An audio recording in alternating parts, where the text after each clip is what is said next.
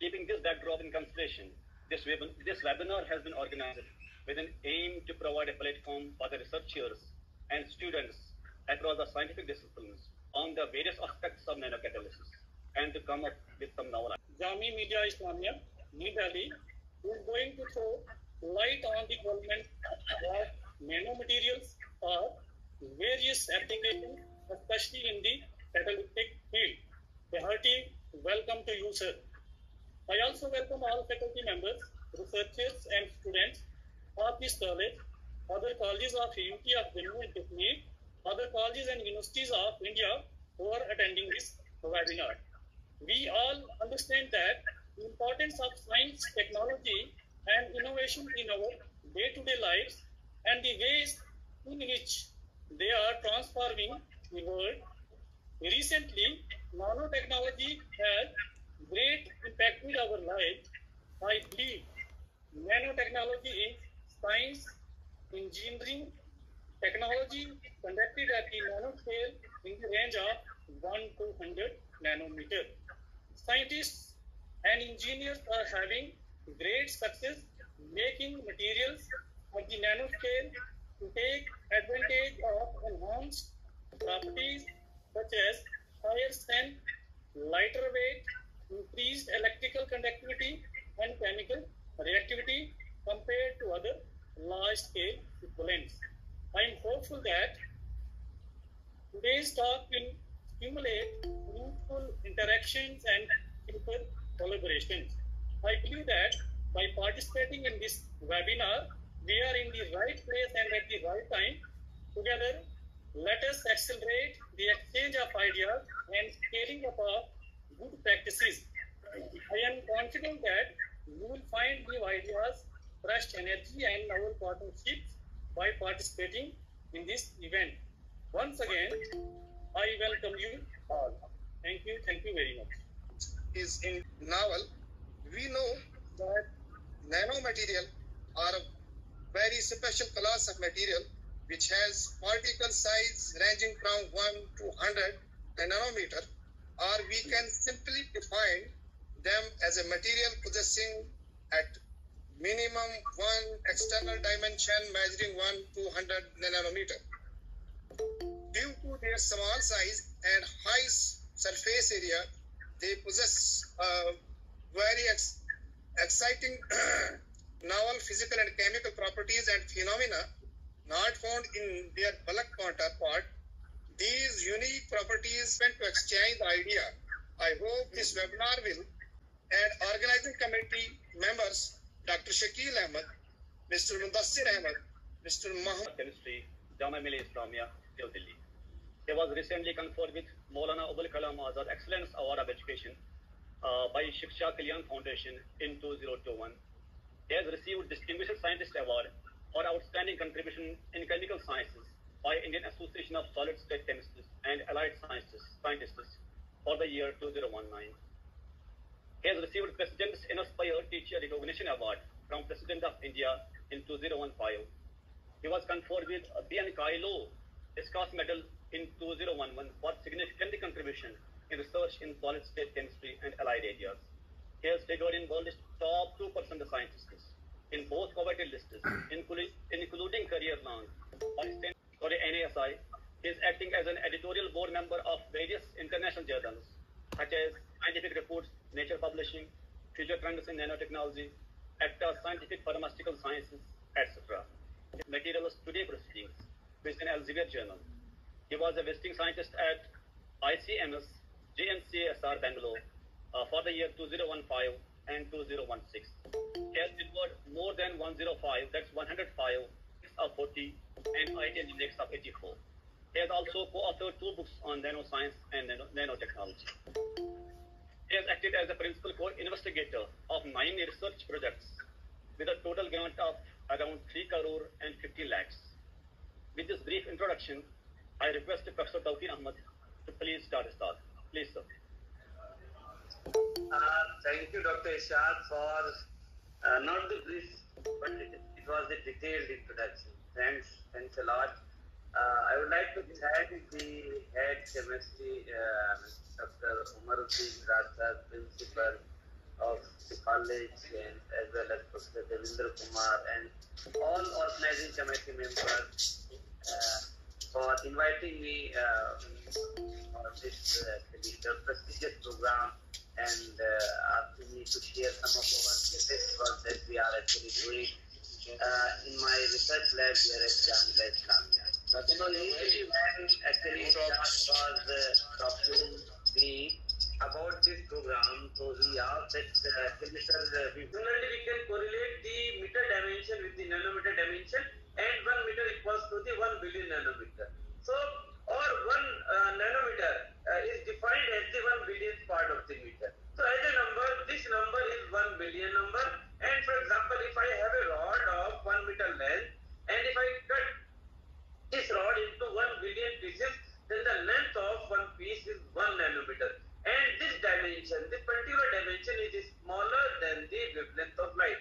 So basically, actually, when you approach to this dimension, then actually you can actually play with the actually atomic scale particles. Why? Because the typical size of any atom is around 1 to 2 angstrom, and in 1 nanometer dimension, you can actually arrange 5 to 10 atoms. So basically, nanomaterials are the fine materials, as the principles are said. The size of these materials is in the range of 1 to 100 nanometers.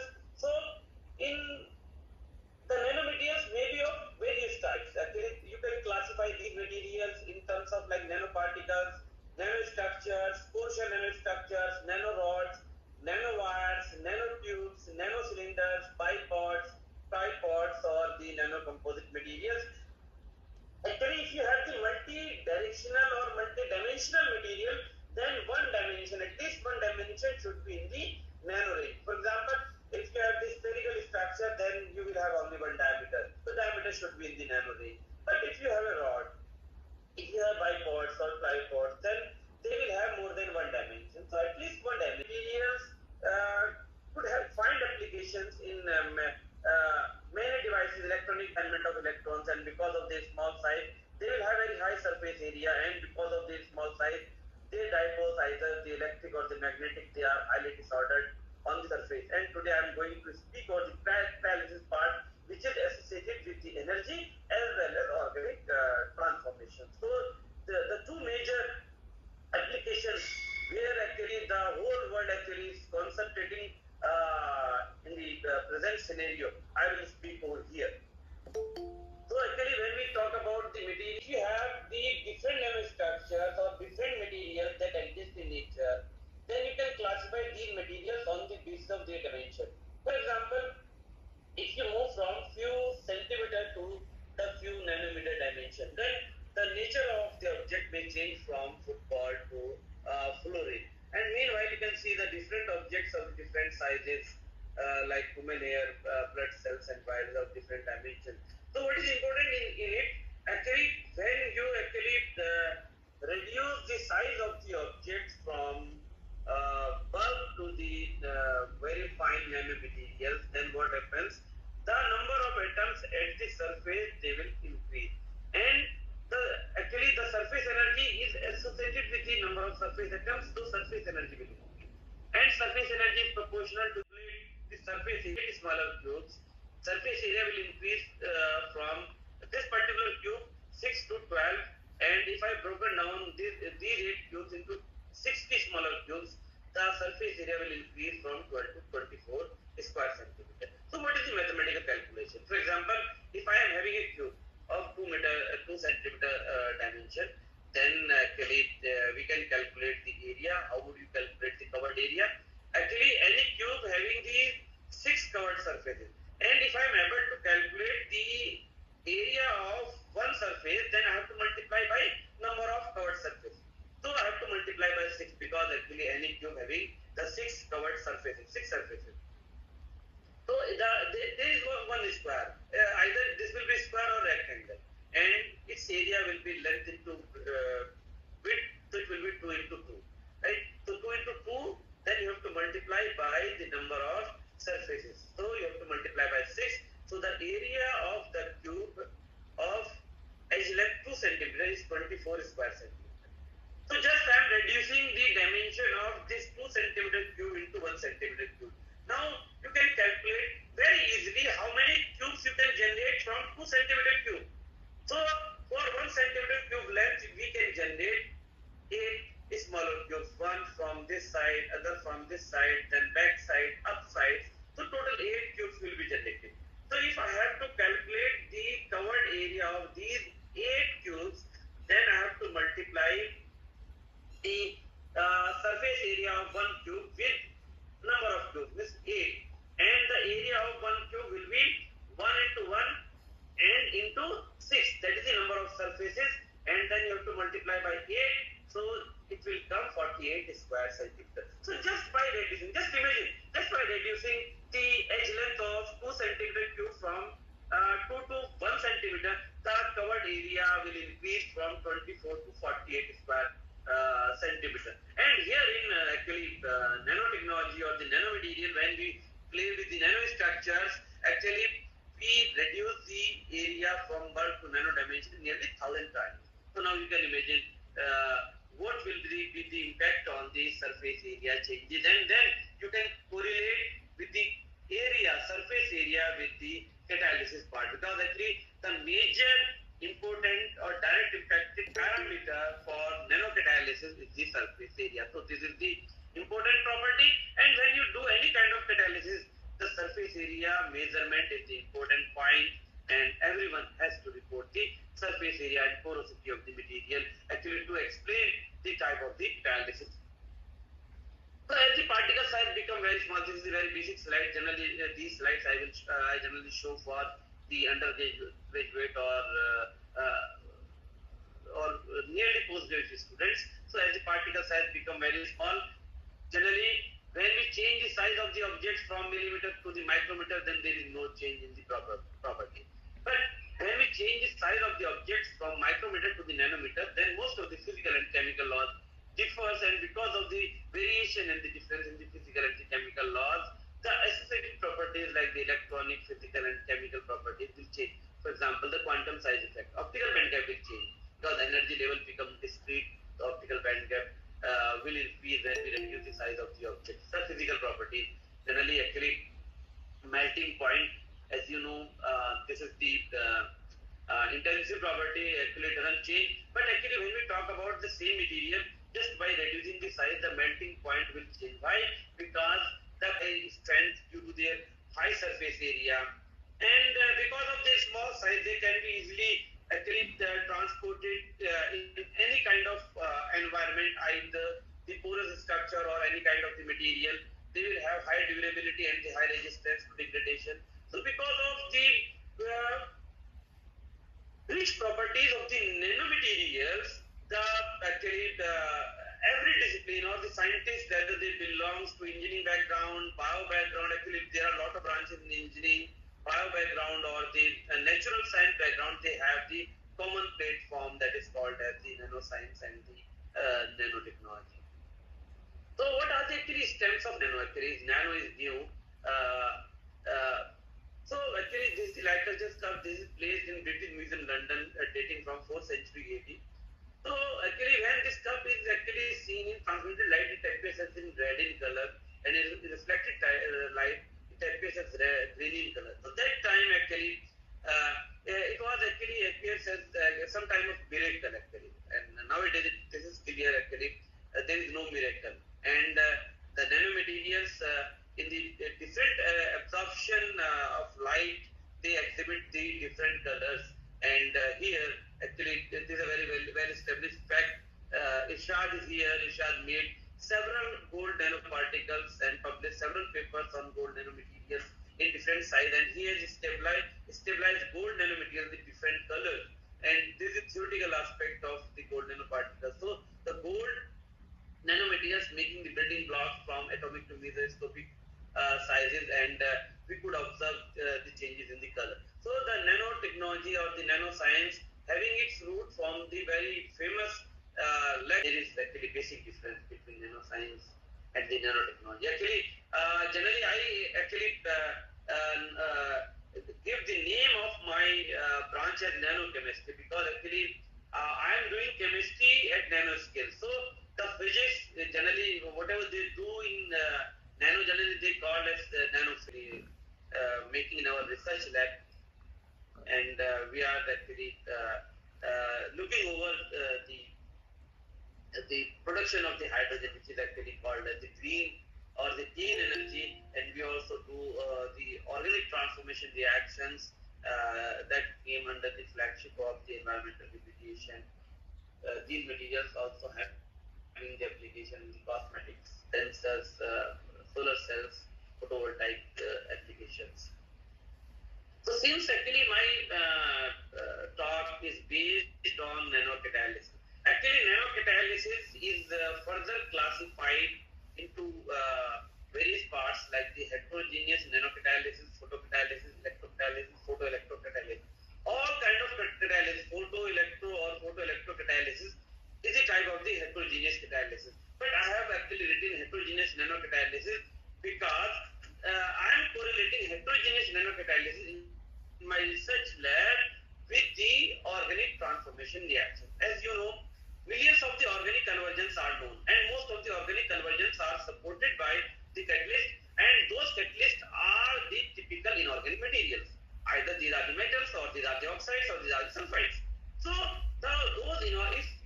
if you actually transform those inorganic catalysts in nano dimension, means nanocatalyst or the nano dimension, then you can actually imagine the surface area will increase, the rate of reaction will become increased, or the reaction which actually completing earlier in 5 hours, 10 hours, 15 hours, now it will complete in fraction of minutes or the fraction of seconds because of the high surface area.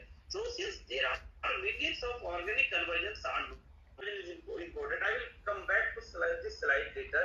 First, actually, I will speak over why actually hydrogen is so important, why water splitting reactions are so important, why this phenomenon like photocatalysis, photoelectrocatalysis or electrocatalysis are so important, because of the energy crisis actually. And the cause of the energy crisis are due to overconsumption of energy, overpopulation, poor infrastructure, or the wastage of energy. So basically, the hydrogen fuel actually you have the different type of the energy. One is the non-renewable energy, which came from the fossil fuels like diesel, petrol, or that kind of things. And other energy is the renewable energy, which came from like the wind energy or the lot of procedures are there which were generally adopted by the scientists or the government. But nowadays, actually, major countries are working or looking for green energy or the clean fuel. So basically, hydrogen is a green energy or clean fuel that actually, when consumed in fuel cell, it produces only water, electricity, and heat. So this is a green energy. This is carbon-free, highly abundant, and more energy than that of the gasoline. Hydrogen is environmental friendly and has zero negative impact on environment. So basically, overall water splitting, either it is the photocatalysis, electrocatalysis, or photoelectrocatalysis, is considered as the most prominent methodology for water splitting, where you break down the water into the hydrogen gas to produce economical hydrogen to resolve energy crisis. So basically, to resolve the energy crisis, everyone is looking over hydrogen production. So being the scientists, since actually we all are scientists, and we will give the solution to the generally the splitting of water is facilitated by the light source. And if you talk about the solar spectrum of sun, then it's 47%. It's 46 to 47% having the visible light content. So if we are able to derive visible light driven photocatalyst, then this procedure becomes economically viable, because actually you can directly use the sunlight to facilitate the photocatalytic reaction, right? So if you have the visible light driven photocatalyst, then it will have the optical band gap in the visible region, because actually it can actually transform, or it can actually facilitate the jumping of the electrons from valence band to conduction band. So actually we are looking for the visible light driving photocatalyst, so that actually we can increase the photocatalytic activity, and it can be done size of the material or increasing the surface area. So that actually we can actually tune the optical band gap, and if we are able to tune the optical band gap by doping of some materials, then we have to bring down by optical band gap tuning to their optical band gap to the visible light or visible range, so that actually visible light active photocatalyst could be designed. So this is our actually main target. First is to design a visible light active photocatalyst, and I already actually spoken over this slide. Now what is water splitting? What is water splitting? I have made this slide very interesting for PG and the PhD students. I'm telling you the truth.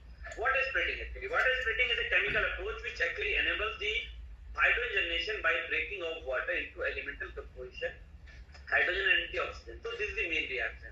While H2 changes to H2 plus O2. So this is the cycle actually.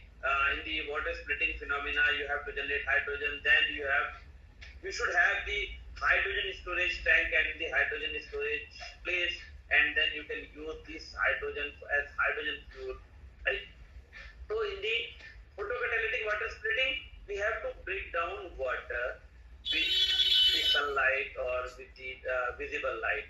So actually when we expose the we can expose our material, then it can actually generate electrons and holes, electrons, the conduction band and the holes in the valence band by the absorption of the light by a photocatalyst. So actually it allows the separation of the photogenerating electrons and the hole here in the valence band and the conduction band. And the holes are then used to oxidize water to produce oxygen, and these electrons your solution with the help of the visible or the UV light as the requirement of your material. So basically in photoelectrocatalytic water splitting process, the semiconducting materials with the help of the light energy dissociate water into the hydrogen and the oxygen. The reactions actually nearly same, the electrochemical reactions are same, but Vishal is sitting here and he made silver and gold nanoparticles with the help of reverse microemulsion method, photochemical method, holothermal method, and published large number of papers. In fact, his paper is most cited from my research lab. Even 1, 2, 3, those papers which are most cited actually, the main work was done by Dr. Wani. So, actually, what is the strategy for material selection? Because actually, this area is research rich area, nanocatalysis. So, how would you choose actually material? What are the solution? And I could have the hydrogen and the electrons over the surface where you can adopt 4-nitrophenol, and the 4-nitrophenol could actually reduce into the intermediate for nitrophenolate ion, which finally convert into the 4-amino. Then there is the group SNO2 nanoparticles. So these are the detailed water splitting studies, and here you could see we have actually we do the hydrogen evaluation experiment for this particular study using sodium sulfide and sodium sulfide as the sacrificial agent. And here it shows that the 5% strontium group SNO2 nanoparticles can generate this is copper chromate nanoparticles, and very beautiful X-ray diffraction you could see over here, and it's having the average grain size of 40 nanoparticles, high hydrogen generation. Silver doped SNO2 nanoparticles potentially act as nanocatalysts for organocatalysis or the organic transformations from 4-nitrophenol to 4-aminophenol. The significant efficiency of 94%, and the hydrogen evaluation is multiple rates. He's from Kashmir. Yeah, Dr. Shad Ahmad Wani is among you. He worked on silver and gold nanoparticles in my research lab, and in fact, he was my first PhD student by always having affection for Shad. So he's from also from Kashmir, from your college. Dr. Isfan is also from Kashmir. Umar Farooq. Questions from the participants. The first question is by the physics people more efficiently. So what kind of actually the materials that they have at making glasses or the nanotechnology? right. Sir, am I audible? Audible. Yeah. Okay. Thank you, Ishaq sir, for providing me this opportunity to present the formal vote of thanks. Good afternoon, all. I am very much grateful, and I take this moment to express my gratitude and deep regards to the resource person of the event, Professor Tokir Ahmed. Sir, I am pretty sure that after listening to your good self, everyone, the faculty as well as the students, would have been inspired to do research in nanochemistry. My sincere thanks to Principal Dr. Kuldeep Kumar Sharma, without whom the event could not have been organized.